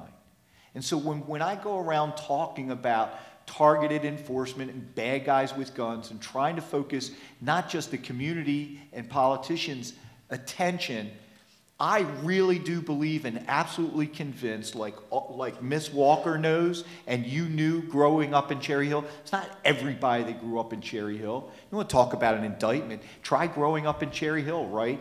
Cherry Hill, even in the African-American community, had a bad rap. But it's not everybody in this city that's driving crime. It's not every young black man in this city that's driving crime. It is a small number, and we'll figure it out and get more precise and more precise, because there is a better way of not exercising police authority, but holding people accountable for bad stuff in this city. Commissioner, what do you think of the criticism that you've gotten in some quarters of our city? You use language like thugs and some other colorful language to describe people who are committing crimes in our city, and some people have criticized you publicly. They have, and I won't stop. And I'll tell you why I won't stop. Because, frankly, and if you really listen, right, Anthony, because you and I have had a chance to talk and work together for a long time, I'm just as likely to criticize or call myself a knucklehead for something that I've done. And so people need to get over this notion, well, I think it's just a code word for this or that. It's not a code word. I just believe when people are stupid, they're dumb. I believe when you've done something dumb, you're just a knucklehead. And when you go out and you mash people up and take their lives, I think you are some sort of homicidal maniac. And I think that the victims' families, they don't get a chance to talk to Jane Miller. They don't get a chance to be at press conferences behind podiums. And I feel that I must speak for somebody in this city. And I must say that I think there are gangs of irresponsible thugs that disproportionately contribute and tear at the fabric of our city. And I'm just not going to make apologies or try to be politically correct about the maniacs that do that. I think that when we start getting into that, we start treading on dangerous ground about excusing people's behavior. We ought to be committed to programs. We ought to be committed to great education. What we shouldn't be committed to is excusing the heinous things that individual people do. There's the microphone. Here. Right here. So, okay, thanks for the inspiration too, because this actually has been an inspirational panel as you all have talked about your personal philosophies. But I'm a systems guy, so my question is always about systems. Can you talk about, because by the time the people get to the police department or you're putting out a fire, something has happened to get them there. Can you talk about how you're thinking about the systems that are affecting people's options and opportunities and the choices that they make before they get to you? And how are you looking, because obviously you just did a brilliant example of a best practice, right? How are you looking at best practices and most promising practices from other areas so that you're informing your thinking, not only in your department, but as it relates to interdepartmentally? Yeah, I'm going to be really quick. I'm going to give you one. New York City is enjoying the lowest, some of the lowest levels of violent crime that they've seen in 4 decades, and they've continued that progress over an expanded period of time. There's a lot of theories about why it is, zero tolerance and all of this demographic makeups. I've heard a lot of it. So we borrowed, one of the things that I think is effective, and we've tried to, on a system-wide basis, is around bad guys with guns, not just a soundbite. So let me tell you a systems orientation. We borrowed from New York City, it was the only place in the country that had it, the gun offender registry. We were able to convince the city council to adopt it, only the 2nd place in the nation. And currently, Baltimore City has more people on its gun offender registry than New York City, with a population of over 7 million people. So that will tell you something about the scope of the problem, right? So now here's the system orientation. One is, it's not enough just to have those guys coming in and they're under increased scrutiny. The system involves 2 facets. One is that we ratchet up the psychological impact to the offender. And the way we do that is we make them famous. I talk about them endlessly. I pinch commanders about what they're doing by way of checks. Sergeants make sure that their post officers go out. You know what they got to do? They got to knock on that guy's door. And they're saying, we're here just to tell you we love you, right? We're here. And I want them doing that once a month. So now in the systems world, what I'm hoping is that this guy, he figures out that he's under so much scrutiny that he stops carrying a gun. That's all I want him to do. I just want him to stop, right?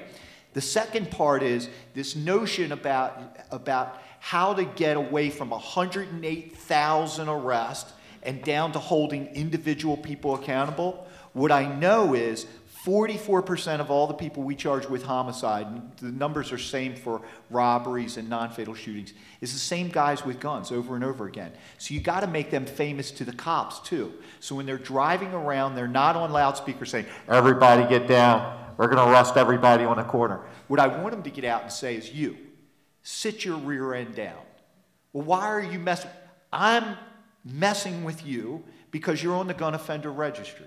And you're hanging out on this corner, and I want to make sure you don't have a gun.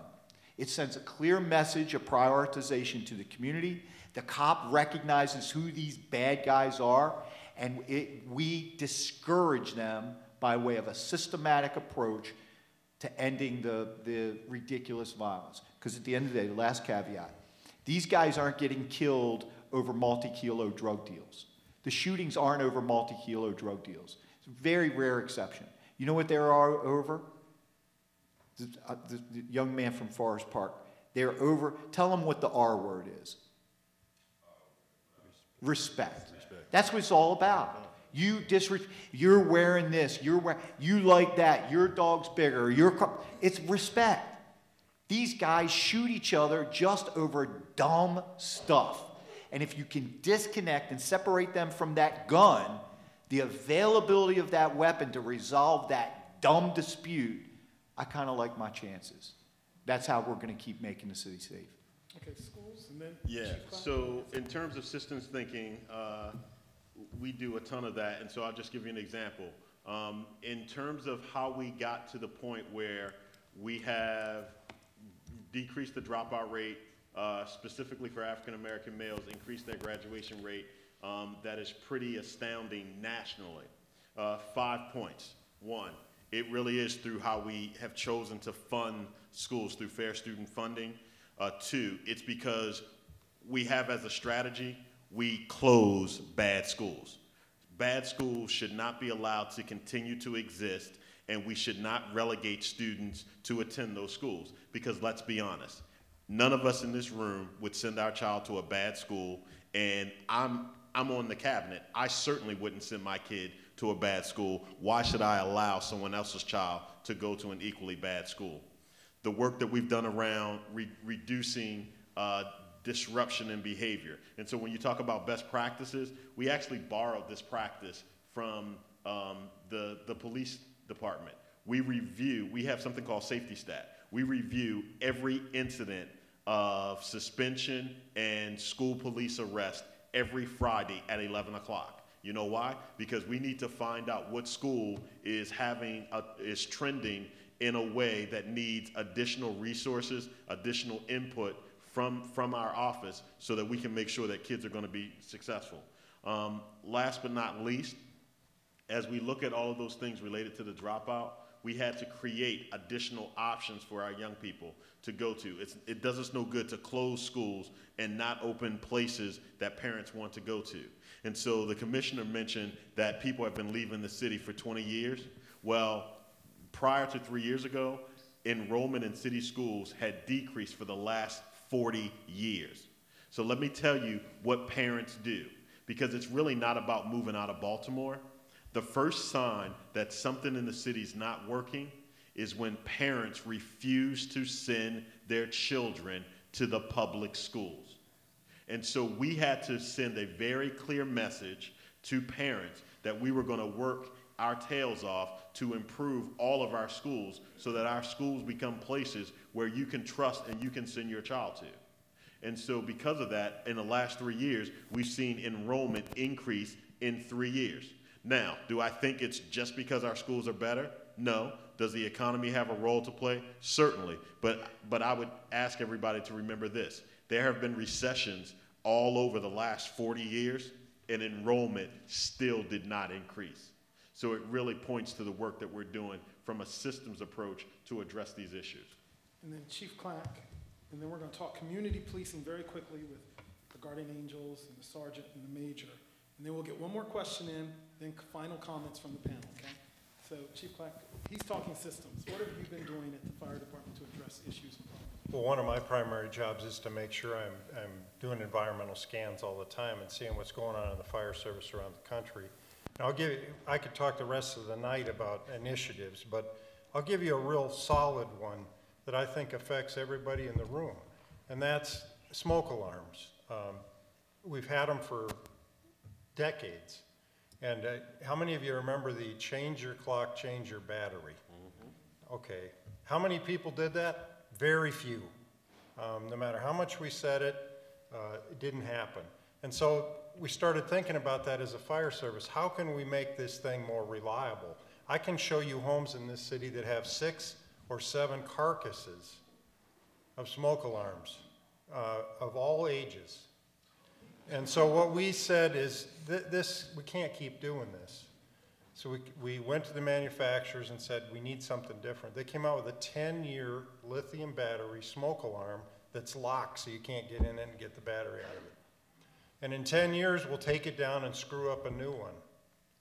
That's going to save lives, because we know that people, once that thing's up there, they forget about it, unless it chirps, and then they knock it off the wall rather than buying a battery.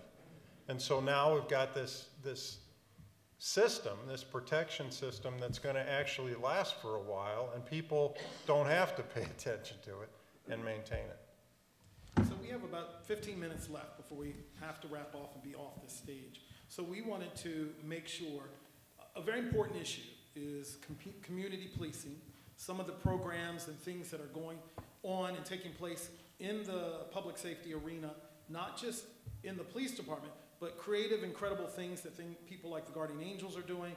Neighborhoods have set up committees and other things where they're actually bringing people together. Not just meetings, but community walks. They're talking to their neighbors. They're getting to know each other.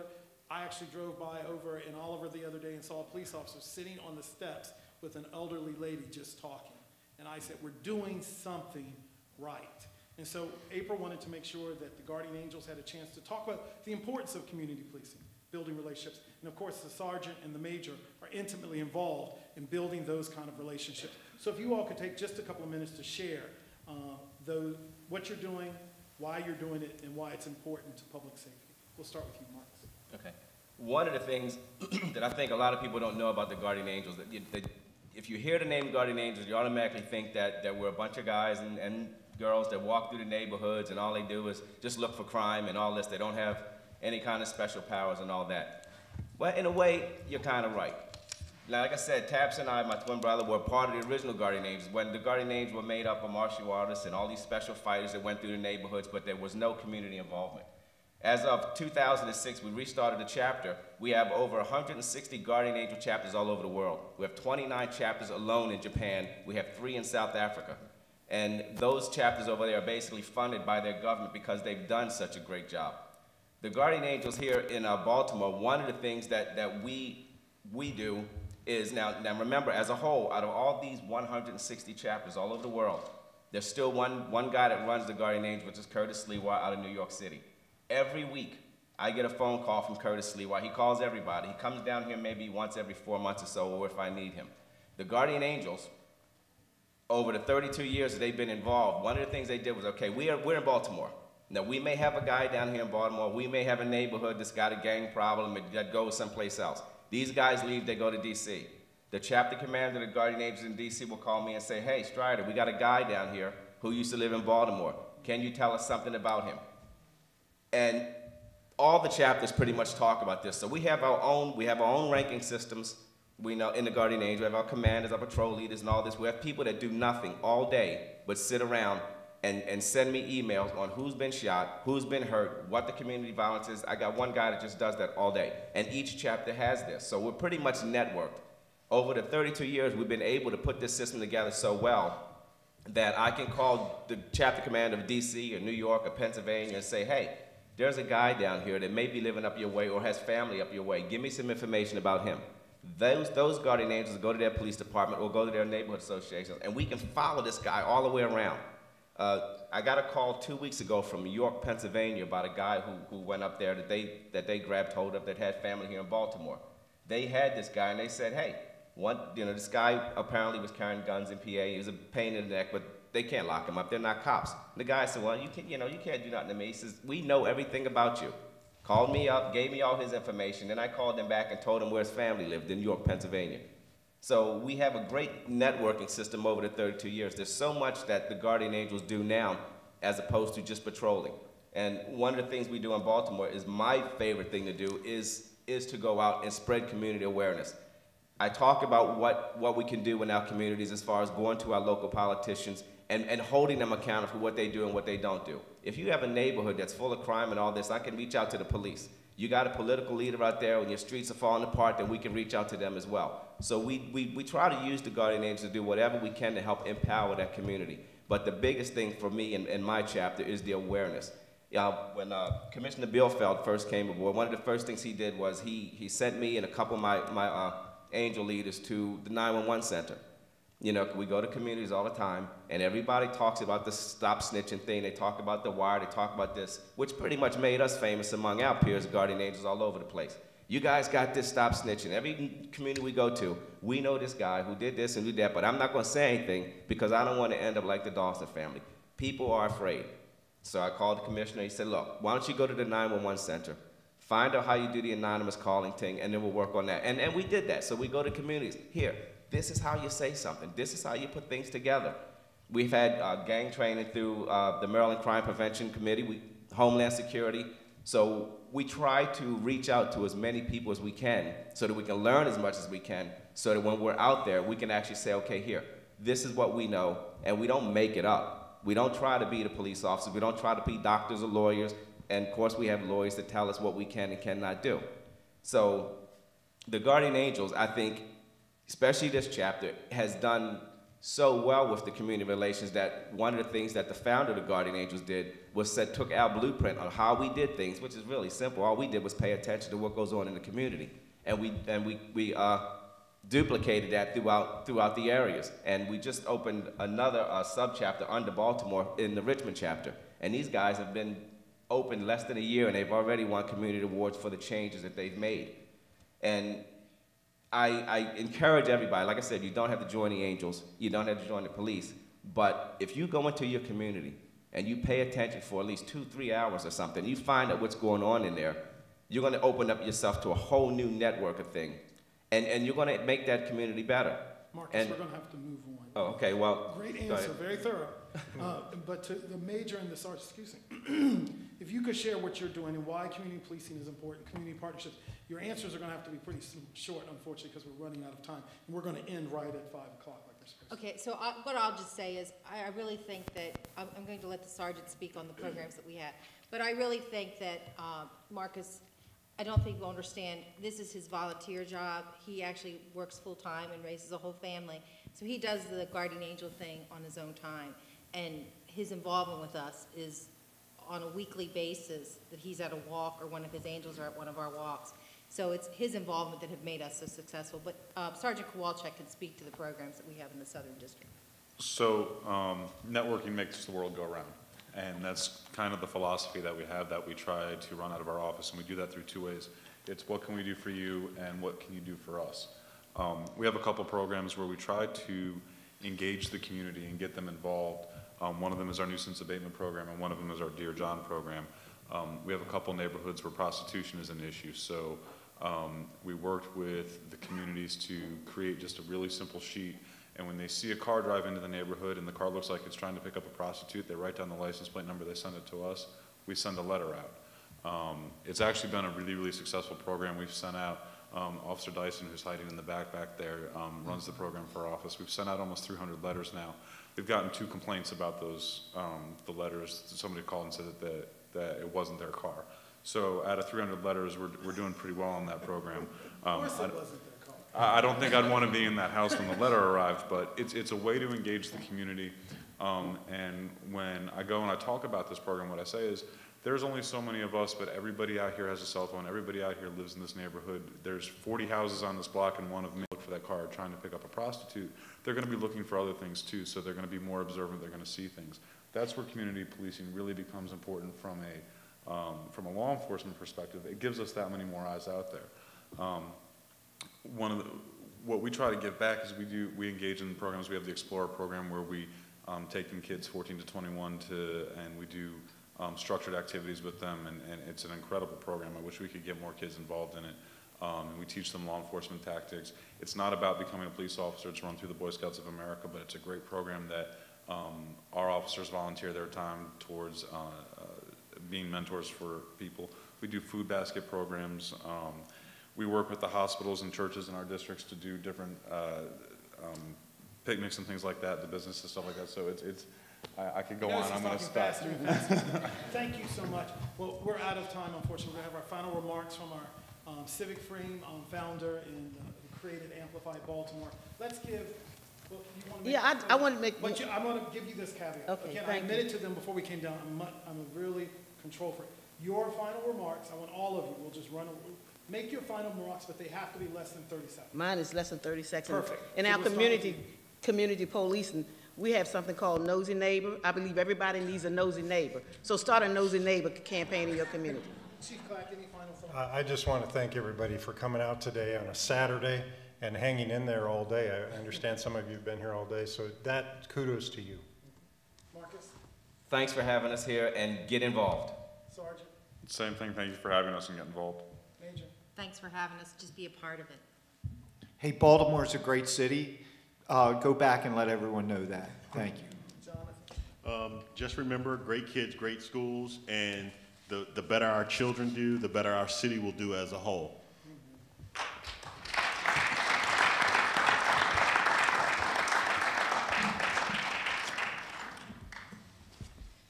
God never gives us a vision without provision. I'm a little emotional because I'm drugged up and I'm tired. Legal drugs. But I have to say that this panel was so extraordinary, and I'm so glad it's being videotaped and we'll be able to share it with so many people, because I think you probably thought that you're going to have a conversation about crime and grime and everything that was wrong with the city. But I don't think you expected to get a philosophical and spiritual understanding about how these people engage their work. And that is nothing short of extraordinary. And I believe there's a reason why I lost my voice, because you did a masterful job at moderating this panel, and I want to thank you for that. So thank you all for being here. We had a lot of people here today who came through all kinds of reasons why they couldn't be here or shouldn't be here. We have an audience of folks who are watching us on the internet from their homes, and I am so grateful that you all are a part of this process. This is only going to grow. I can see already from how you've articulated why you're here, why you're committed to this, that this movement is just getting started, and it's going to really shift how we see ourselves as the people of Baltimore, but it's also going to shift how people see us as a city and how they see their possibilities in other cities. I've got to tell you, before the first program, I got calls from Houston and Newark and Philly and other cities across the country. Come amplify our city. And I've got to tell you that I'm a little black girl that was born in Westport, Mount Winans, so you know I got a lot of Southern District up here. I'm biased. And my grandmother still lives there, as anybody that's friends with me on Facebook knows, on Waterview Avenue. And nothing gets started with me unless it gets started in Baltimore. So we can't do this here, we can't do this anywhere. And it's already can't is already out of the dictionary, it's already out of the vocabulary because we're doing it.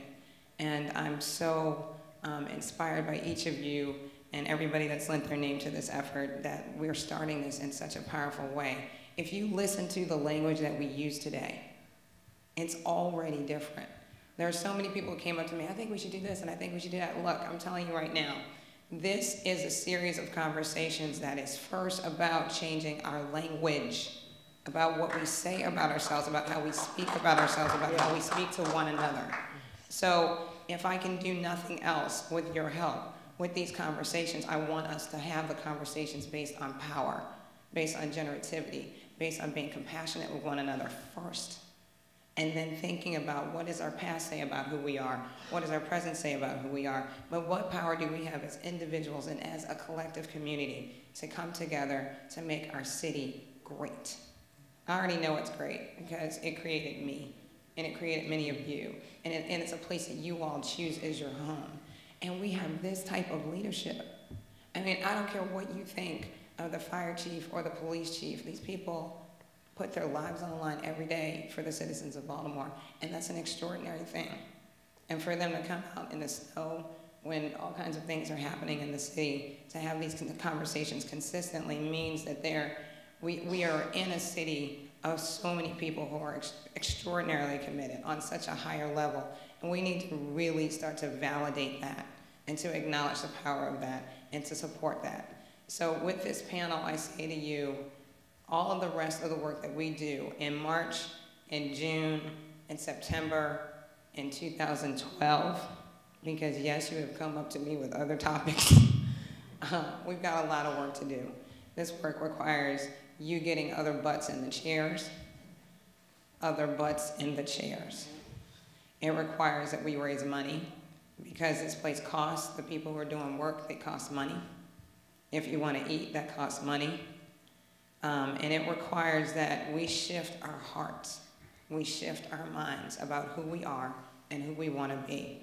And I think we've already started that in a powerful way, and I can't thank you enough. I know that each of you will become an ambassador for this movement in a very powerful way. I have to thank some people because, again, there are people who are just doing stuff for free all over the place to make this work. My mom's here. I'm going to thank my mom, my grandmother, my sister, my cousin Caprice Martin Smith, who put me in contact with Major Barillaro, who is just, this woman put together this panel, basically. So thank you so much. You gave me so much incredible advice. None of these panels are done because they're in my head. I call up because I'm a citizen that says, I'm confused, I have no clue how this works, will you tell me? I want to say that because there's nothing that I'm doing that everybody in this audience and everybody that's watching can't do.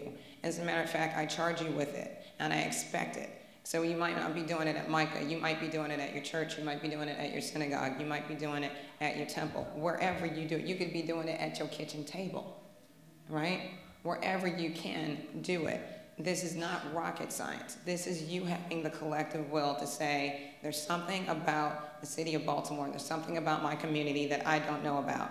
I did not know any of these people from a can of paint, and what did I do? I sent you an email and said, will you please come out? And there's something about the language that I use that got people to say yes, yes, and amen. It's the power of your word. Your word creates a world. What kind of world do you want to live in? Think about that whenever you say anything out of your mouth, whenever there's a thought in your head. Think about the fact that you are creating life or death in that thought or in that word. Okay, back to thank yous, I'm sorry. Y'all know I went to Harvard Divinity School, I preach every now and then. I've got to thank the president of this institution who did not know me from a can of paint. And I walked into his room and said, hey, I want your space. I know it costs a lot of money, but we have no money. We're going to have these conversations. And he said yes. So Fred Lazarus, thank you. Tons of board members. Thank you. Yes, clap for them.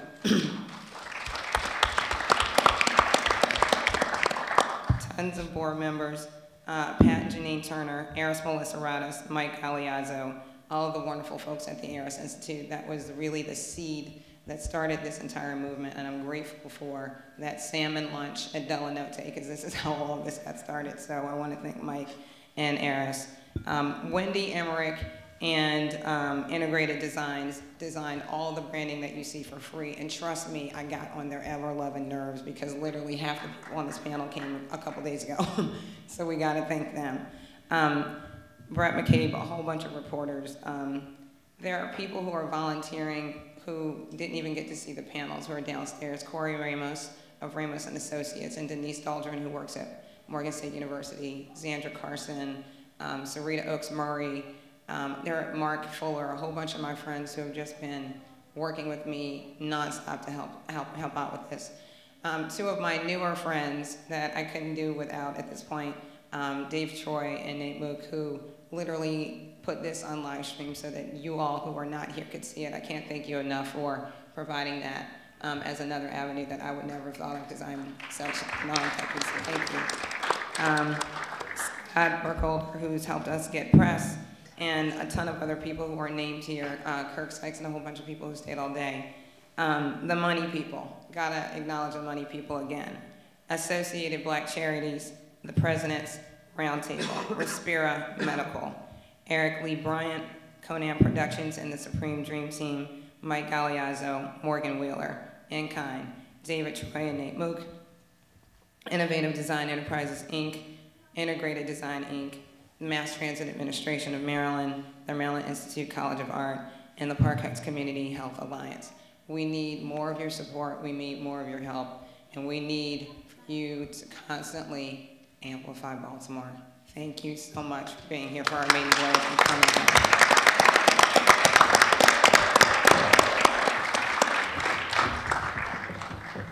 out.